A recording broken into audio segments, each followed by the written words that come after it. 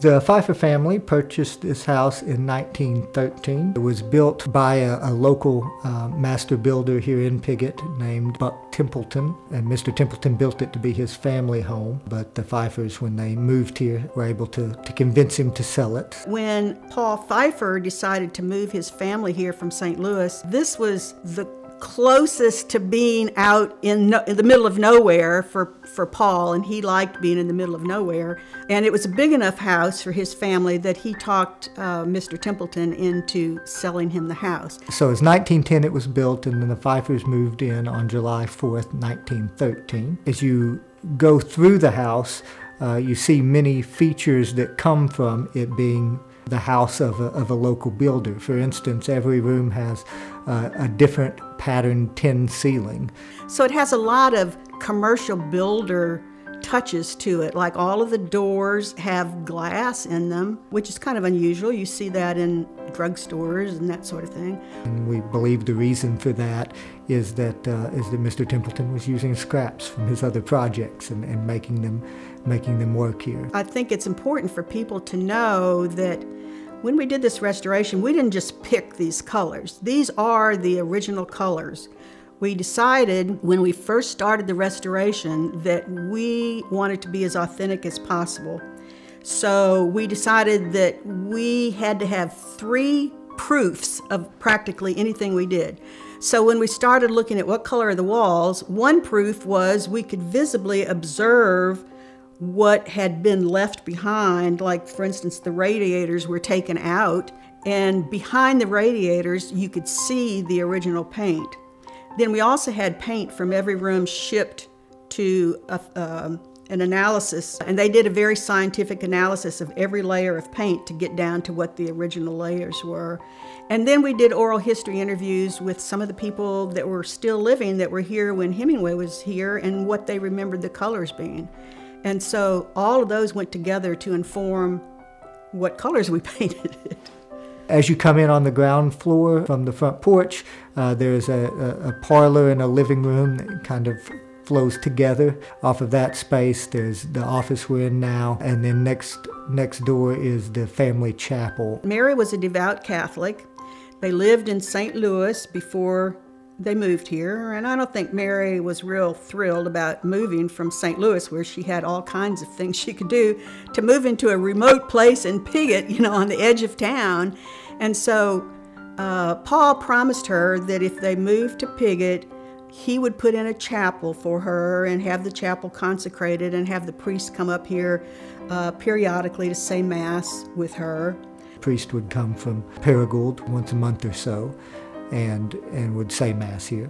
Paul said that she could buy all new furniture, so most of the furniture is signed stickly pieces, which were unusual for the time for somebody to own the original stickly pieces. And she put in new floors, and she put in a chimney with a fireplace for the living room. So a lot of those are all touches that Mary herself put in. And also on this floor is the dining room and kitchen, and then a summer kitchen off of the main kitchen. And then upstairs we have 5 bedrooms. Pauline's room upstairs is kind of unusual. I call it Pepto-Bismol pink. And so it's where she and Ernest stayed when they would visit here.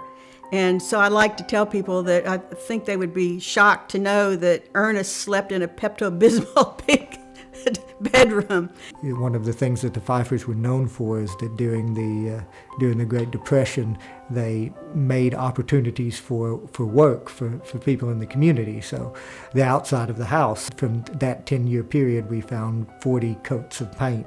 Discovered that what was happening was Mr. Pfeiffer was, when people would need work, he would create work for them, even if it didn't, even if it was painting a house that had just been painted. Another version of that was that the Pfeiffers would buy quilts from local families. That storage closet upstairs we used to tell that story. Behind the house, the family's barn was converted to a studio for Ernest, and then that has also been restored and is part of the museum experience now.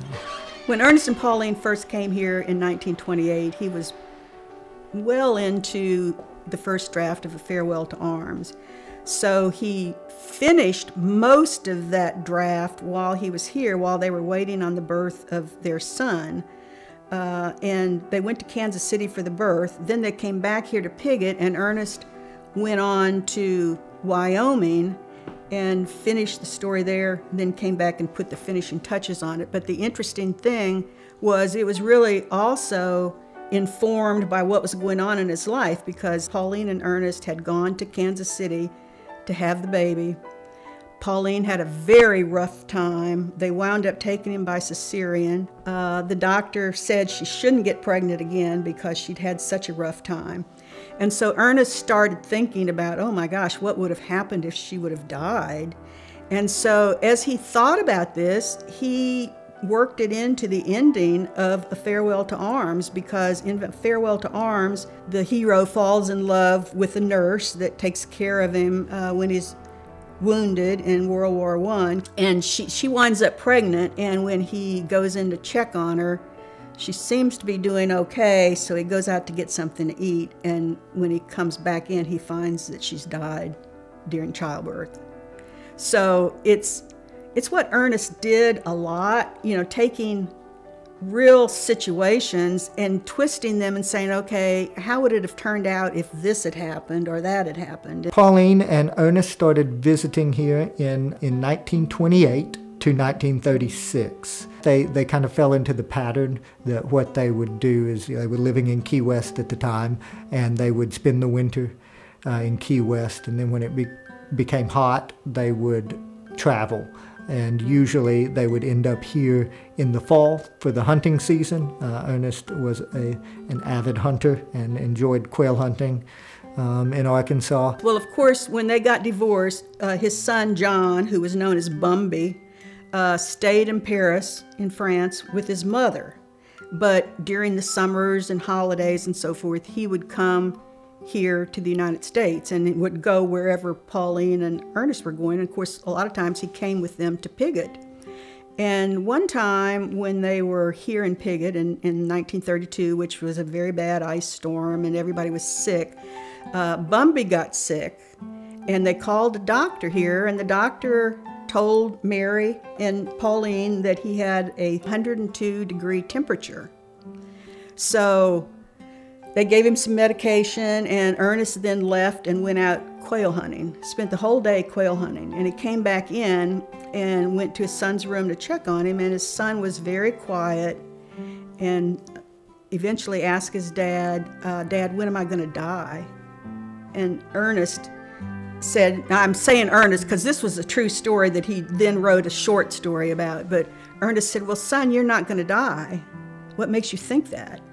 And his son said, oh yeah, Dad, I know I'm going to die because I heard that if you have a temperature over 44 degrees, you will die. And of course, he was confusing Celsius temperature used in France to Fahrenheit.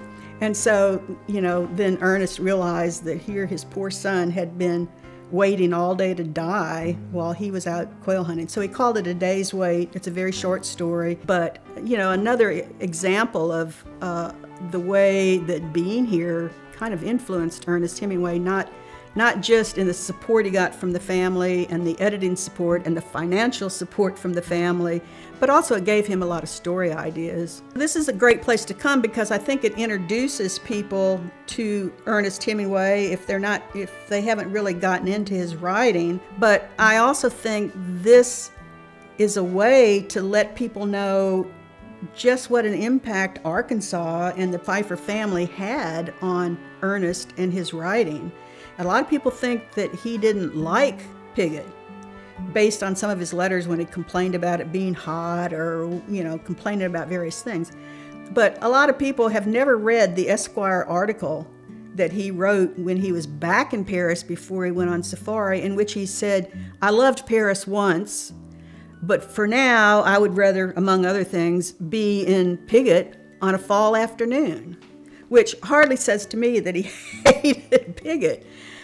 So I think, you know, people get a real sense of the impact this place had on Ernest and on his writing.